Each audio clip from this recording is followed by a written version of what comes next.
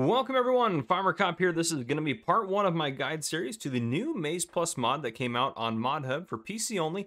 Now I know some of you guys are going to ask why is it on consoles. This is a very highly scripted mod, so it will never unfortunately be able to come to consoles.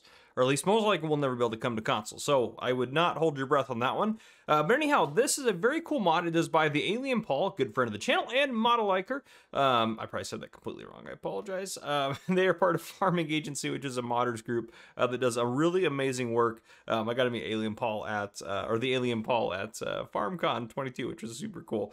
Really cool guy. But anyhow, we're going to talk about his mod here that we got going on. So we're going to start talking about that. So in this video, we're going to talk about the changes that Maize Plus adds to the game. And we're also going to talk about a couple of the different things that are part of Maize Plus. So we're going to talk about specifically two changes: storing beets and potatoes in bunker silos and how to do that, as well as the multiple drying stages for hay and grass and how those work in this mod. And then we'll cover everything else in future videos. So the changes: there's now a distinction between grass silage and then corn or maize silage and whole crop silage. So more silage types. They also added in CCM silage, and then BG or brewer's grain silage, and BP or beet pulp silage. And again, we're going to cover how to make all these and what they're used for in future videos.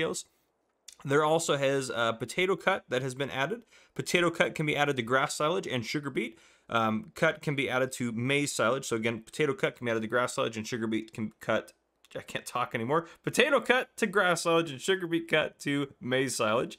You can bale grass, maize, and whole crop silage. You can store and cover potatoes and sugar beets in bunker silos, as mentioned earlier. And then I also mentioned the multiple drying stages for hay. So now there are technically four fill types regarding grass instead of just grass and hay.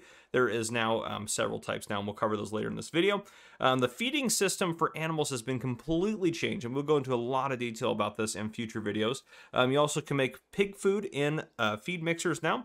There's also a lot of additional machines, vehicles, buy points, and storage silos that we will cover as we go through this guide series. So this will probably be a 3 or 4 part guide series. So right now I have 3 parts. I think I'm going to try to divide it up into, but we'll see how long those end up getting before we get too far. But anyhow, let's talk about storing sugar beets and potatoes in a bunker silo. So we'll talk about that first here.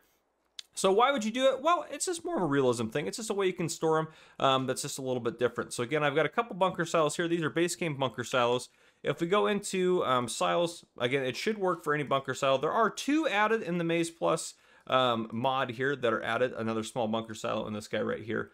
So those are added in. You can do those if you'd like to, but I'm using 2 of just the small base game bunker silos. Now there's a couple things I noticed.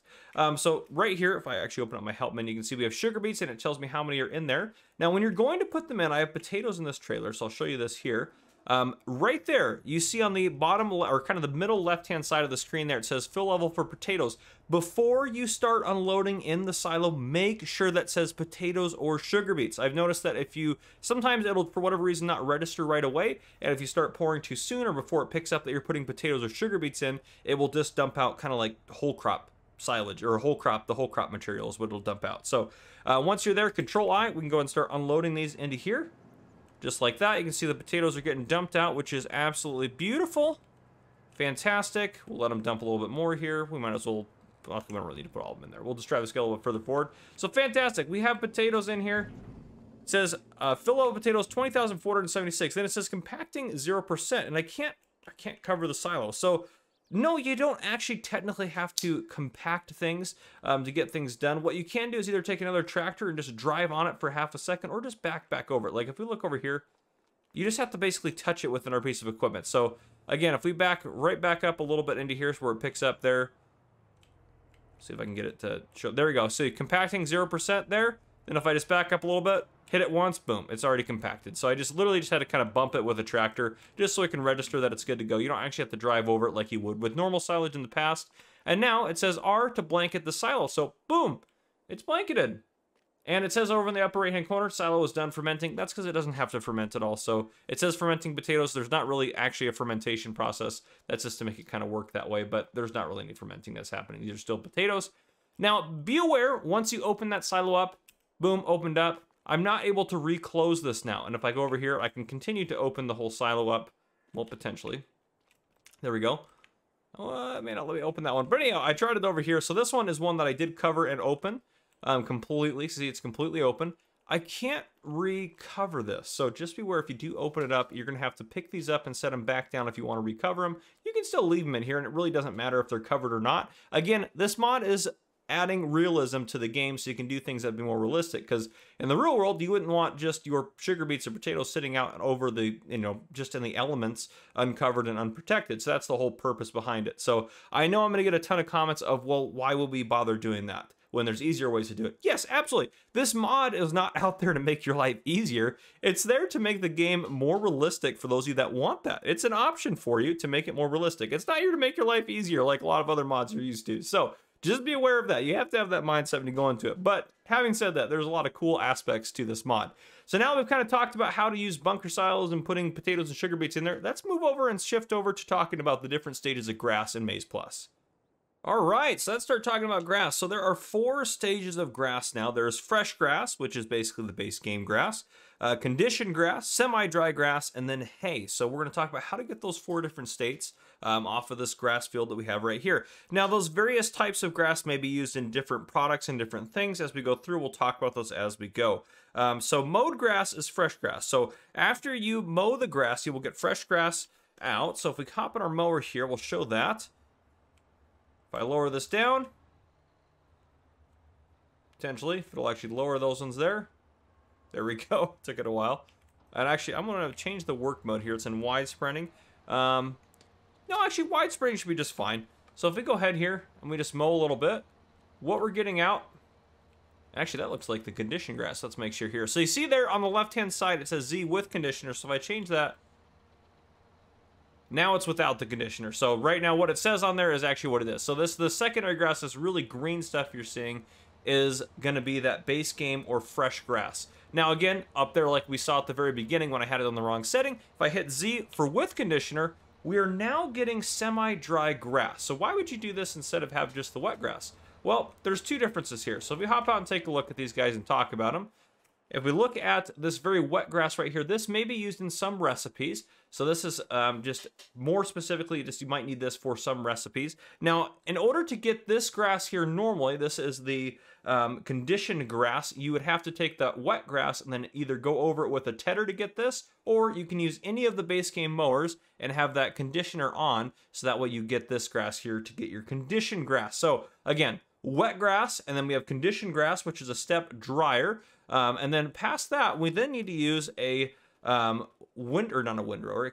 tedder to get any further grass states from this. So if we actually just, we'll come around here, we'll turn that conditioner off. We'll get it back down to, I don't know, I didn't mean to lower or raise it up.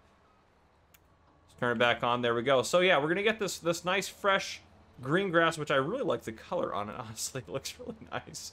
But yeah, so we have this nice fresh grass here, and now we're going to talk about kind of how the tedder works and how you can use it to get the different states of grass moving on that. Now, one of the benefits to Maize Plus is you don't have to use all 4 states of grass. So what I mean by that is if you wanted to make hay, you could go straight from fresh grass to hay, and I'll show you how to do that here in a second. So you kind of can choose. Again, this mod is not out there to make your life easier, it's out there to make your life more realistic. So if we hop in our tractor here with the tedder on it, and I open up that help menu, you see why for tedder stage it says base game. So if I have this and I put it down, it's going to get us the base game stage of grass. So if I actually lower it right here, you can go over this, and we are going to get base, oh, that's not even working the way it should work right there. Tedder stage base game.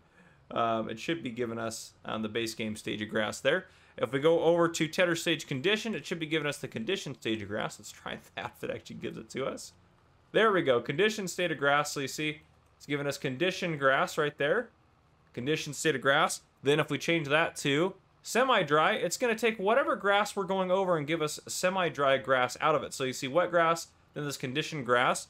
And then if I change it again to hay, it's going to go right to hay. So basically what that means is, you can see here I'm going over the conditioned grass to get that. But if I wanted to just go straight to hay, I could come over to this wet grass or this fresh grass, and I could just lower this down and I can immediately get hay. So you can choose what level you want to get out of it. Now the one benefit to this as well is there is backtedding, which is a feature that is strictly for realism, and you probably won't use it unless you really want to play super realistically. And what you're simulating with backtedding is if the grass gets wet, it probably is going to go back in a stage of wetness. So let's say we had this hay out in the field and, well, it rained or something like that. If we wanted to change that back to, well, we may not go to base game. Let's try to go from hay, so semi-dry is the state below this. If we go down, this you can see now it's putting semi-dry out the back of it. So I'm actually taking it and I'm making the grass more wet with this. And I should be able to, again, go back to hay, or I should be able to actually switch to base game. I might have to turn it on and back off. Yeah, it's not letting me do it now, of course. Go figure. But anyhow, in general, it should work fairly well for you to switch from the different types. If I go there we go. It might not let us go back all the way to the wet grass, but you can see right there, we can take all of this and we can make it whatever we need it to be. If I go over this hay, I'm going to get it to be conditioned grass, just like that. So you can change it however you want. And the whole purpose behind that is just for realism's sake. So you can adjust it however you want. Just like that. Beautiful. So there you go. You can back it all the way back down to conditioned grass. You can't back it down to fresh grass. But there you go. So, and again, there's a lot to this mod, so I'm trying to cover it as best I can without making too many mistakes, hopefully while covering it. But there you guys go. So that is the benefit to the different grass stages in terms of realism. So yeah, there's 4 different grass stages. You can adjust them that way. And again, you can play it as realistic or not as realistic as you would like to. So there you go. And you can do that where, let's say you had, you could play it realistically in terms of, let's say you had wet grass out on your field and you let it dry for a couple days and then you just came out here and tedded it. Let's say you just tedded it straight up to hay. So like, well, it would have already maybe dried to maybe the semi-dry state and then you just needed to ted it one more time to get hay. You can do that. So you can kind of play it as realistic or as different as you want, depending on how you want to play it, which is really good. Now, the final thing I want to talk to you, and I'll put a chart up on your screen, so you're seeing that chart right now. This is what happens when you pick grass up. So the action on the left-hand side, and this is in the guide to Maize Plus by Alien Paul, which if you want access to this guide, go to the mod, which is linked down below, and then down below that you'll see a README, and there's different languages available for you. So this is obviously from the English one. So grass, tipping it into a bunker silo. You cannot tip grass that is fresh into a bunker silo. You can tip conditioned grass and semi-grass or semi-dry grass into a bunker silo, and then hay you also can't tip into a bunker silo. Now, baling. If you bale fresh grass, you're going to get a grass bale. If you bale grass conditioned, you're going to get grass bales. If you bale grass semi-dry, you're going to get grass bales. If you bale hay, you're going to get hay. Makes sense. And that's without a wrapper. With a wrapper, if you bale silage grass, so if you bale grass, that is grass fresh, you're going to get grass silage. If you bale grass conditioned, you're still going to get grass silage. And then semi-dry grass, you're going to get grass silage. And then if you bale with a baler wrapper with hay, you're going to get hay. So it just makes sense there. Now, forage harvester with pickup. So if you pick it up with the forage harvester, the grass fresh, you are going to get, you can pick it up and you're going to get grass conditioned. If you pick up grass conditioned, you're going to get grass conditioned. If you pick up grass semi-dry, you're going to get grass conditioned. So just be aware of that. And you can't pick up hay with the forage harvester with pickup. Now down below as well, it has the different icons, which are important to know. So that first one on the very far left, that kind of grass icon with the 3 water drops, that is the icon for the fill type of wet grass. Then the next one over the 2 water drops is the conditioned grass. Then the one that has the cloud and the sun over it, that is the semi-dry grass. And then the hay is that dried out grass on the far right side. So, and it has different photos there so you can see what it looks like on the field, which is super cool. But there you guys go. I hope you guys enjoyed this first part to my Maize Plus guide series. If you guys did, please drop a like down below. If you haven't already, hit that subscribe button up on the screen to join the Farmer Cop channel and turn on your notification bell so you don't miss any future videos I may post. This has been Farmer Cop. Thank you guys for coming and for watching.